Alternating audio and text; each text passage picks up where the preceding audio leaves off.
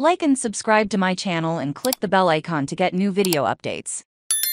Softball overcomes 5-run deficit for first 30-win season since 2013. Rutgers University Athletics, Columbus, Ohio. Rutgers softball was 5 runs behind Ohio State in the second inning, and came back with a 6-5 win at Buckeye Field Friday night at Buckeye Field for its first 30-win season since 2013. Peyton Lincavage capitalized on a 3-run home run in the fourth to tie the game and delivered a solo shot in the sixth to give Rutgers the lead. The win put Rutgers 30-12 overall and 7-2 in Big Ten play. Ohio State fell to 21-13 overall and 2-5 in league action. Ohio State went ahead with its second batter of the night. Another home run in the second gave the Buckeyes a 5-0 lead. Caitlin Farley notched a grand slam in right field after Ohio State hit base with 2 singles and a walk. Rutgers came on the scoreboard in the third. Bases were up with 2 outs for Katie Winger to run